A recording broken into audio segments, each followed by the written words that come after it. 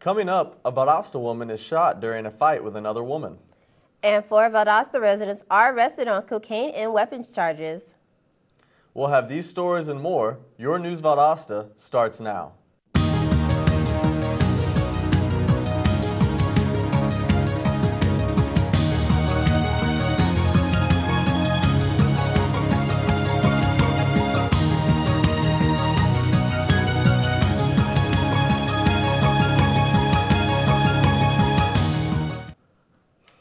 Welcome to News Valdosta. I'm Tamara Conyers. And I'm Chris Carter.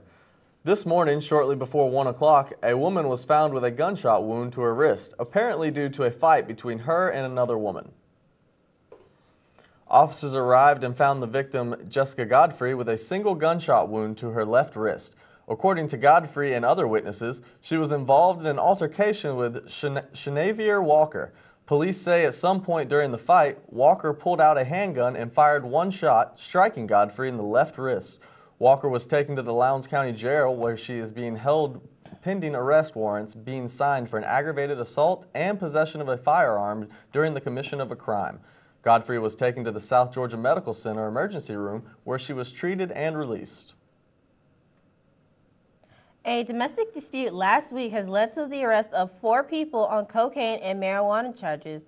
At approximately 2:30 a.m. last Wednesday morning, Lowndes County Sheriff deputies stopped 4 people in a vehicle in the 2400 block of Madison Highway while responding to a complaint of an ongoing domestic dispute. During the traffic stop, a deputy said he noticed the smell of burnt marijuana coming from the car. Reports say Philip Crumpton, the driver, gave the deputy permission to search the car.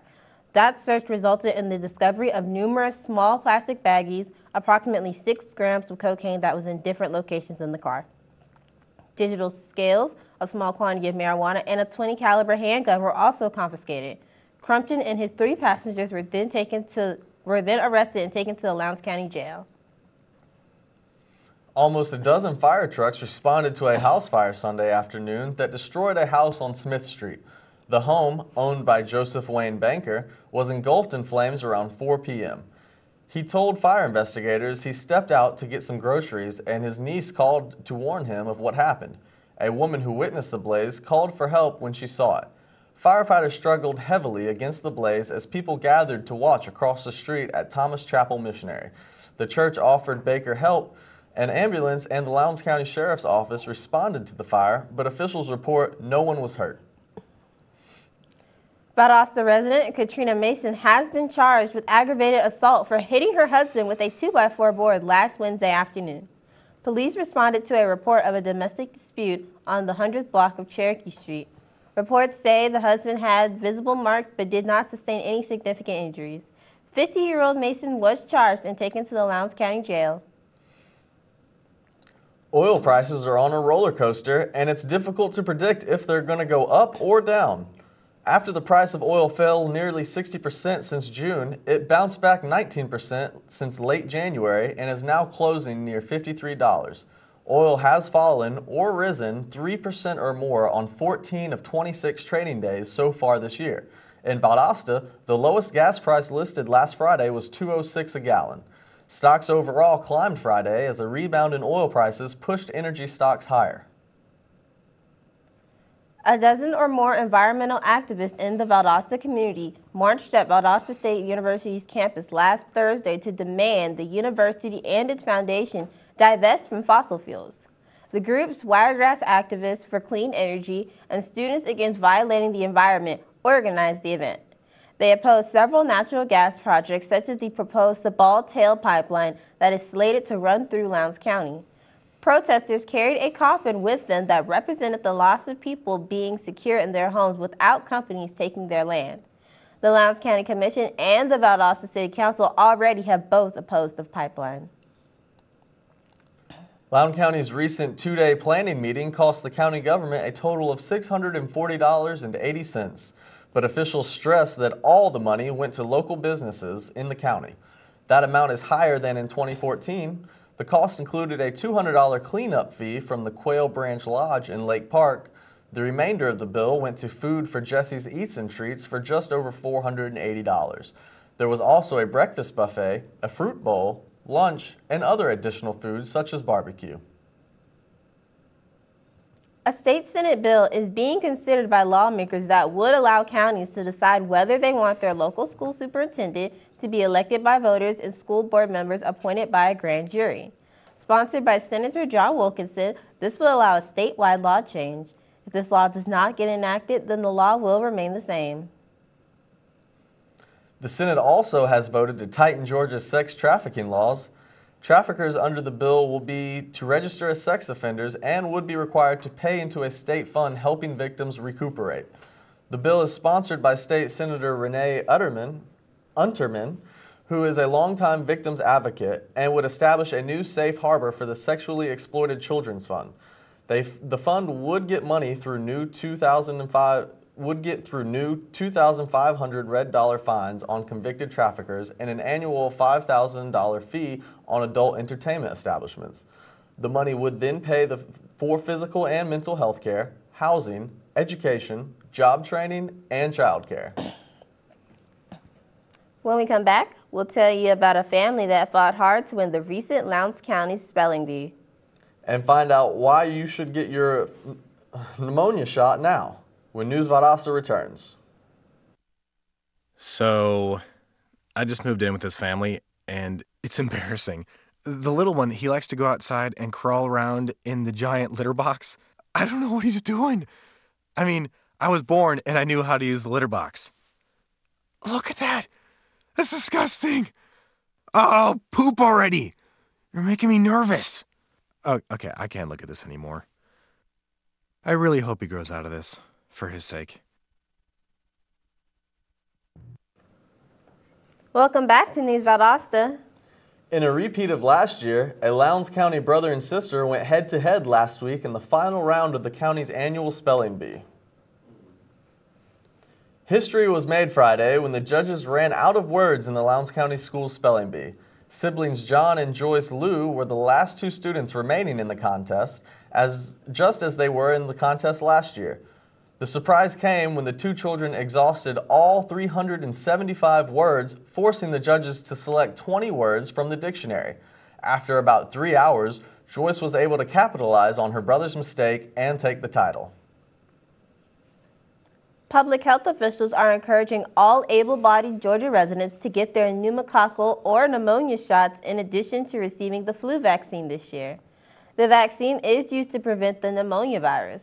Adults aged 65 and older are encouraged to take 2 doses. Doctors say anyone ages 2 through 64 should take the vaccine to avoid this potential illness. The Valdosta Early College Academy is having an open house for 5th grade parents later this week. VECA's open house is for the 5th grade parents who are interested in sending their children to Valdosta Early College Academy for the 2015-2016 school year.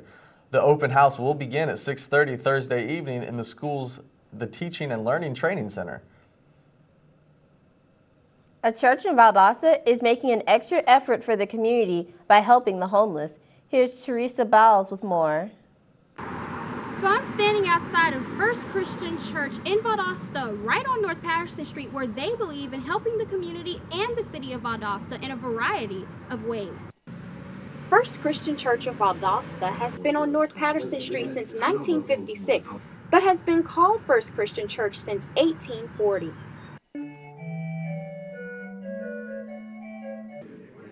Members of First Christian Church are provided with a family-like environment with vast diversity. Like the fellowship, the people, it's a wonderful, warm church, and if you don't come, they miss you. Seriously, they're not just joking around. The church has dedicated to helping the homeless and building shelters for Habitat for Humanity. It's a yearly thing that churches help to do. We contribute money, but mostly we contribute volunteers who go and work with other church people during the week to swing a hammer and to help to build a house for people who have qualified through Habitat to do that. Sunday school happens every Sunday at 9:30, and many members come from ages young to old. Jesus reached out and saved Peter. If you'd like to learn more about First Christian Church, you can visit www.fccvaldosta.com. With News Valdosta, I'm Teresa Bowles. The Lowndes County Children Advocacy Center is trying to expand. Deborah Hughes of the CAC says the organization has 6 weeks to apply for grants and collect $375,000.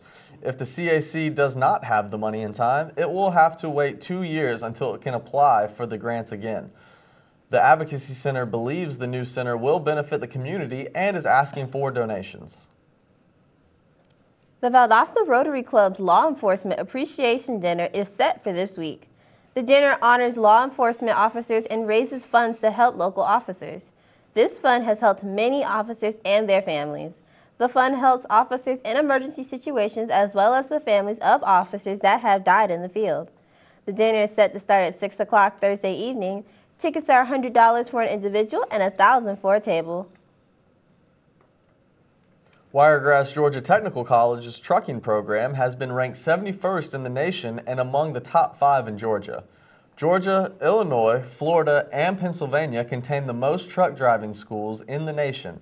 You can receive certification in heavy vehicle and truck technology and commercial trucks as well. Bus driving at Wiregrass Georgia Technical College. We're going to take a short break, but when we come back, we'll take a look at our weather with Marcus Hill. So stay with us. In 1977, in Johannesburg, South Africa, an 8-year-old boy picked up the game of golf from his father. By the age of 9, he was already outplaying him. The odds of this gentle lad winning the Junior World Golf Championships at the age of 14, 1 in 16 million. The odds of that same boy then making it to the US and European Pro Golf Tours, 1 in 7 million. The odds of the Big Easy winning the Open Championship once and the US Open Championship twice, 1 in 780 million. The odds of this professional golfer having a child diagnosed with autism, 1 in 110. Ernie Els encourages you to learn the signs of autism at autismspeaks.org. Early diagnosis can make a lifetime of difference.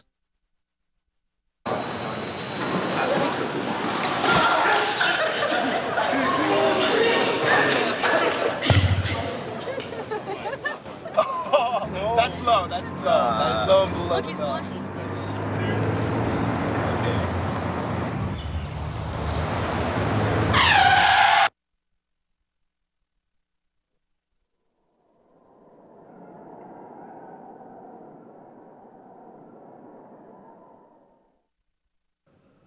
Welcome back to News Valdosta. Now let's take a look at the weather with Marcus Hill. Marcus, what's in store for us? Hello, Valdosta. Today's forecast is cloudy with a high of 52 degrees. Showers started in the morning and continue throughout the day. Your wind speed is 6 miles per hour with a humidity of 96%. Tonight's low will drop to 34 degrees. Those of you going outside, please wear a heavy coat in order to stay warm. Tomorrow's forecast is looking much better with sunny skies and a high of 56 degrees. It may be a little chilly, but at least it will not rain. The wind will be moving anywhere from 15 to 25 miles per hour, and the humidity will be at 43%. Tomorrow night's low is at 25 degrees. The UV index is at a 2 out of 10 for today and a 6 out of 10 for tomorrow. Today's pollen count is extremely low, ranging anywhere from 0 to 2.4 out of 12. That's all for today's weather forecast. Back to you guys at the desk. When we come back, we'll take a look at local sports with Derek Hill, so stay right there.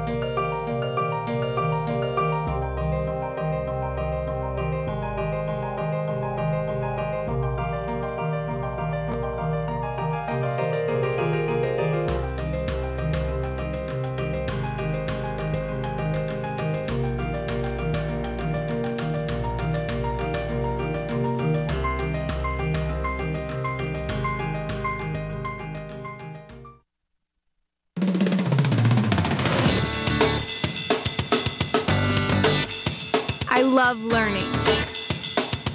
I believe in service. I am full of passion. I embody sportsmanship. I trust in my resourcefulness. I like balance. That's why I chose Division II. Welcome back. Now let's check in with Derek Hill for our local sports. Derek?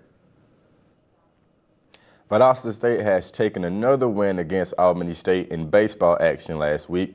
Valdosta State had the game in the bag. Highlights from the game include home runs from VSU's Bryant Heyman and third baseman Michael Gouge. VSU ended the game with a 16-1 victory. The Blazers are off to a good start, so keep those homers coming. The Lady Blazers softball team blasted Albany State in a midweek sweep. The team racked up 15 runs with the help of Caitlin Calhoun. The Blazers got a doubleheader sweep over the Golden Rams.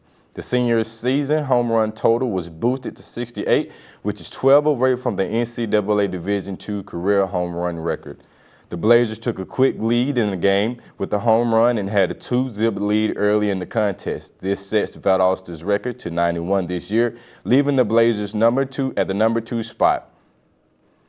On this past weekend, Valwood had a couple of state champions crowned in wrestling. Valwood sophomore Miles Paramore and junior Gahan Byington won state championships in their weight classification. Paramore won in the 113-pound weight class, while Byington won in the 195 weight class. Valwood coaches say they're proud to have 2 state champions this year in wrestling. The Valdosta High girls basketball team lost the region championship in Moultrie last Friday.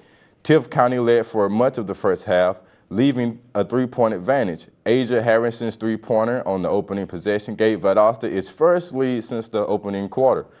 The first basket of the fourth quarter by LaQuisha Newkirk pushed Valdosta's lead to 4 with 5.5 minutes remaining. The game was eventually tied, but Tift rebounded with 47 seconds left. Tift County's Aubrey McElhaney missed the free throw to give Valdosta another possession. With 9.5 seconds left, Valdosta missed the shot for the win, and the Lady Cats finished second in the region. That concludes today's local sports. Back to you guys at the desk. Thanks, Derek. When News Valdosta returns, we'll tell you about a national competition that's exciting local dancers. So don't go away. We'll be right back. Get your ass up. You're not in here. Yes, I am. Move. Give it to him hard. No. Every day, kids witness bullying. Why are you stabbing me with it? No. They want to help, but don't know how. Oh, Teach your kids how to be more than a bystander. Visit stopbullying.gov.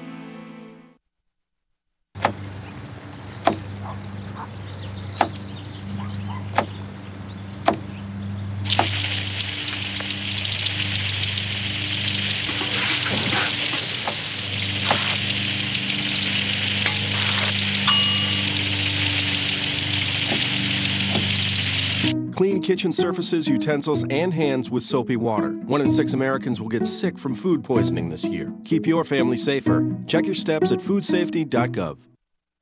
We're back with News Valdosta. A national dance competition is making its way to Valdosta this weekend. Watch out for the Fusion Regional Dance Competition being held in the Valdosta High School Performing Arts Center starting Friday. Fusion will host 11 regional competitions, and finalists will attend national competitions in Panama City, Florida in July. This competition is open to the public, so if your child is interested in dance, it's not too late to enter. Visit the Fusion Dance website to view rules to register. February is Heart Health Month, and Valdosta YMCA is raising awareness. The American Heart Association names heart disease as the #1 cause of death in the United States, killing nearly 600,000 people each year. More than half of these cases are preventable, and the YMCA is partnering with SGMC to offer 3 weeks in their 10-week annual Community Team Lean Weight Loss Challenge. Due to Black History Month, the Art Gallery at VSU is showing a collection of civil rights art pieces. Our reporter Melanie Jackson has more on this. From now until March 6th, Linda Van Beck will be hosting an art exhibition featuring the work of Carl Zerb and his civil rights collection. The paintings consist of brush drawings and collages from 1960 until 1963, along with some other selected artwork from the 1930s to 1960s. The art exhibition will take place in the Fine Arts Building located on VSU's campus. The gallery hours are Monday through Thursday from 8:30 a.m. until 5:30 p.m., along with Friday from 9 a.m. until 3 p.m. All of the artwork is on loan from the Lemoyne Center for the Visual Arts, which is located in Tallahassee, Florida. Some of the artwork utilizes the hot wax method, so you don't want to miss out. For more information, contact Julie Brown, the gallery director. And for News Valdosta, I'm Melanie Rose Jackson. That's it for our news program today. Thank you for watching News Valdosta. I'm Shamara Conyers. And I'm Chris Carter. We'll see you tomorrow.